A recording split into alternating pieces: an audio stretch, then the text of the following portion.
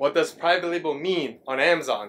In this video, I'm going to tell you everything I know about private label, what the word means, and what it means in the world of Amazon. So stay tuned and watch the end of the video, so that way it gives you a better idea of this term, so that next time you hear someone drop the word private label, you know what they're talking about. And maybe you can even chime in. So, alright, let's do it. Hi, my name's Cam. I've been doing Amazon Retail Arbitrage for about 3 years now. Before that, I did Wall Street for 5 years. And the fact that I left Wall Street for Amazon, it means that there's money to be made, so don't sleep on it. What does private label mean on Amazon? Apparently, this is another question that's also searched a lot on Google, and I want to do my best to provide that information to you guys so that if you're interested in doing private label or Amazon FBA, you got the information you need to thrive. I'm going to answer that in two parts, like what private label means as a whole, and if there's an Amazon version of that, okay? Private label means simply putting your brand on a product, right? If you break it down, those two words, private and label, private means it's private. It's like yours, it's mine, it's privately owned versus publicly owned, okay? And now label is just another word for brand. The fact that you put your label, like you put your name tag on it, it's yours. So if you put it together, private label, the label is privately owned by you.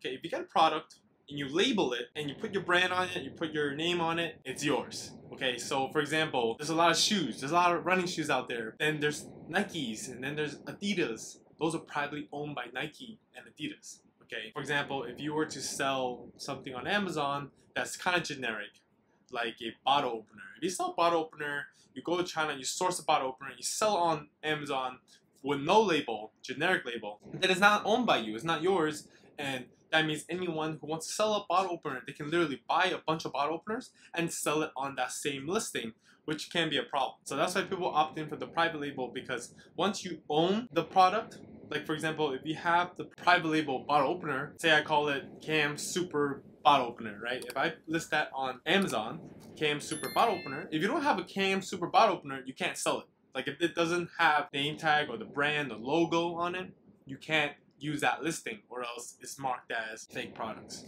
So the good thing about having a private label is that once you have your own brand, you can register it on Amazon, which is called brand registry. And when you register the brand, now only you can sell that product. Okay, if someone else tried to jump into your listing, they can't, because now they're blocked. Chances are, once you have the brand registry, a lot of people can't sell your product on Amazon, which is good because it blocks you, protects you, protects your listing. Because a lot of people hijack listing, because apparently it's a thing.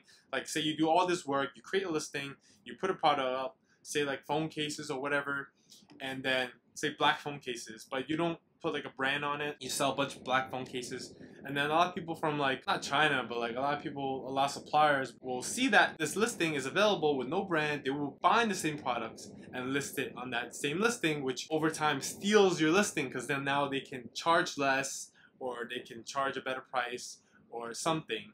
They'll steal the listing and boom, it's hijacked. So it's common, be careful. That's why people opt in for the private label. Now, if you're wondering if Amazon has a private label, yes, they do. If you see products that are called Amazon Basics, those products are owned by Amazon. If you were to buy, like, I don't know, like a garbage can or like a pencil or like an eraser, and they have Amazon Basics, that means those are privately owned by Amazon. You can't sell the same product. Even though you have the same garbage can, you can't sell it because it's not Amazon Basics. It doesn't have the logo on it, right? So that's how people protect their products. Also, that's how Amazon takes over the world. Like, if you are killing it in the mop game and they come out with an Amazon Basics mop, they can steal a lot of your sales. But that's a different story. That's private label in a nutshell. I hope that gives you an idea of what that is.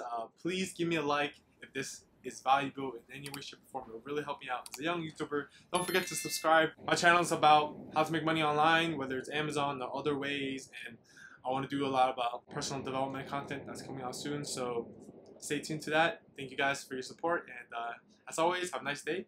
Peace.